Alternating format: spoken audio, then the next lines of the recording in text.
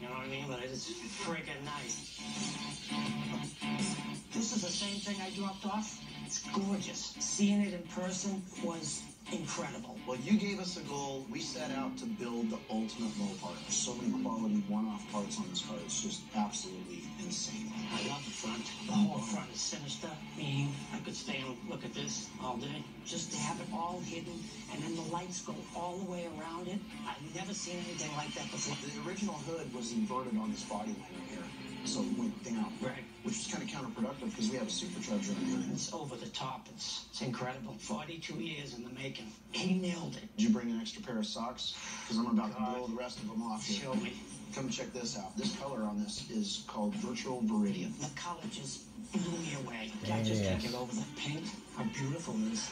It's 1 minute it's blue. It's a little greenish in there. It's incredible color. Did an excellent job picking that. And it just looks striking, especially the contrast with the red-lined tires. You know why the tires are in the back too. It's a monster. Wow, it is. The stance is, it's just sitting low, mean, and the tires are overwhelming. So a couple of things that are noticeable if you have a stock Coronet sitting next to it. We took 1.25 inches out of the front of the roof and laid the windshield down. This car has a nice sleek line, but it still looks like a 67 Coronet. It's subtle and beautiful. Less is more. Right. How do you get this stuff out of that head of yours? Check out the interior on this thing. Should I take my shoes off? No, it's your car. You can keep your shoes on. Wow. Wow, man. Inside and outside, how it matches and just flows is it looks tough. So a lot of the patterns are based on the original. In fact, the dash, this is all 3D printed. Yeah, they hit the mark on the inside. It's still got a Coronet feel to it, but really updated. It gives it kind of a muscular look without going too far overboard. This car will still be in style 30, 40 years from now. Let me show you the magic in your ear. Without further ado, you ready? Wow. Now this is the baddest Mopar I've ever seen. Under the hood, we got a third-generation Hemi. This is putting out 820 horsepower based on the Hellcat. This is absolutely the baddest. You see all the work they've done on the inside of the engine bay here, so all of that's been smoothed out, very organic. There's more than enough in there. I mean, 835, 50 horsepower. It's going to get up and it's going to move.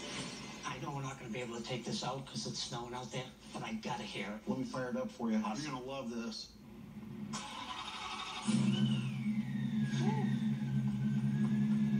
That is bad.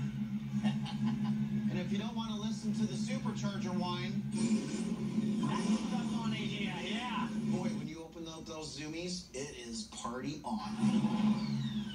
Wow, what an engine. It's going to be the terror of the town when it goes to the shows. I told you if I didn't have a crew back at home, I might get emotional, but I can't do that right now, so I really appreciate it. Hey, Jimmy. I got a good friend out of this, and I got a bitchin' Mopar. Probably the baddest one on the planet. Over the top, sick, whatever word you want to use. The stance, the color, the interior contrast, the front fascia. I mean, there's so many aspects of this car that are so simple and clean that it just makes this car look like, well, this might be the next American muscle car that everybody's got to have. It's one hellacious bitchin' ride. Good way to end the season with a beautiful car like this. Wow. Spectacular.